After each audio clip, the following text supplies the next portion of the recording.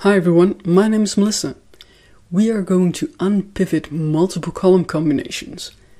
This is part of an Unpivot Variation series, which is all about turning your data into a proper tabular format that's suitable for analysis.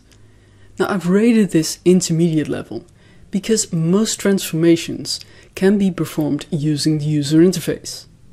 If we look at the source table, we see one row. The desired layout shows 3 records, where that single row from the source table is split up by overtime type. So we need to create an attribute that says something about the values in that record, and then combine the hours and the costs for that overtime type. Now there's several ways to achieve this, but I'm going to share with you a solution that uses a powerful M function that's not available through the ribbon, called List.Zip. So let's examine how that works. So in the top left, I've zoomed into the data pairs, and we can distinguish 3 overtime types. Now the function List.Zip, it takes a single list that contains nested lists, and then returns a single list with nested list as a result. I've depicted what that looks like. So our first list will contain the attributes that says something about the values on that record. The second list will contain the hours, and the final list the costs. If we look to the right, we can see that List.Zip then combines those values from the nested list based on their position. So everything on the first row on the left gets combined into a new list on the right. And the same thing happens for every other row in the source list that we provided List.Zip.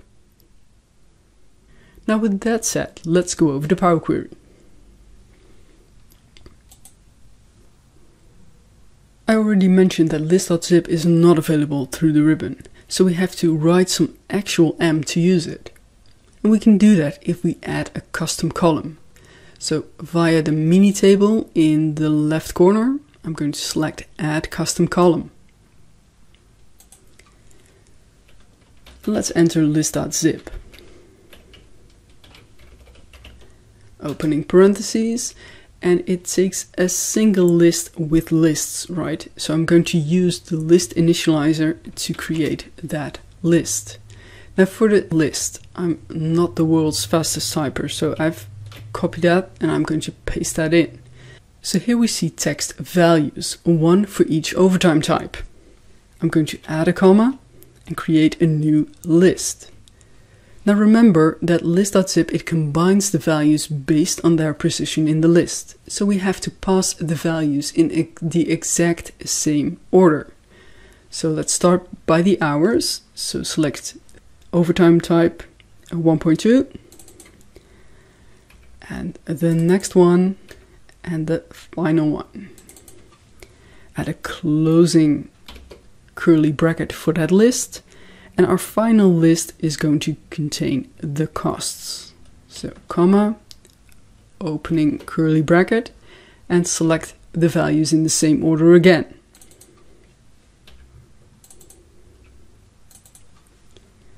Closing curly bracket for that list, closing curly bracket for our lists containing lists, and a closing parentheses for the function. Press OK.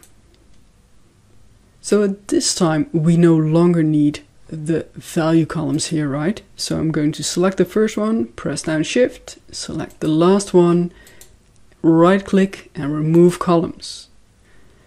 I'm going to click off to the side in the white space here to see the contents of our list, and we see that we have a list containing multiple lists. And that's exactly the output that List.Zip generates.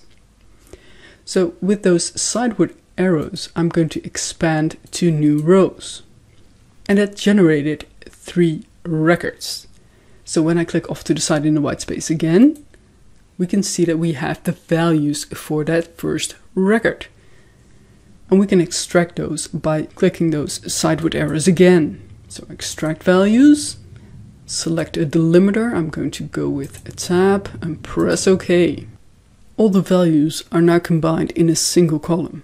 So on the Transform tab, we can select Split Column. split by delimiter, select the tab and press OK. I didn't detect the data types correctly, so with pressing down Shift I'm going to select the last column, and on the Transform tab select Detect Data Types. Great, let's give these columns proper names.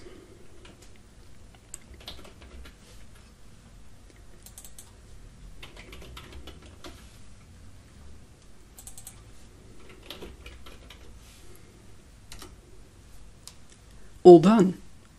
So we've unpivoted our data without using any of the unpivot commands that are accessible on the ribbon. I do hope you've enjoyed this video. If you did, please give it a thumbs up. Don't forget to subscribe to Enterprise DNA, and thank you so much for watching. All the best!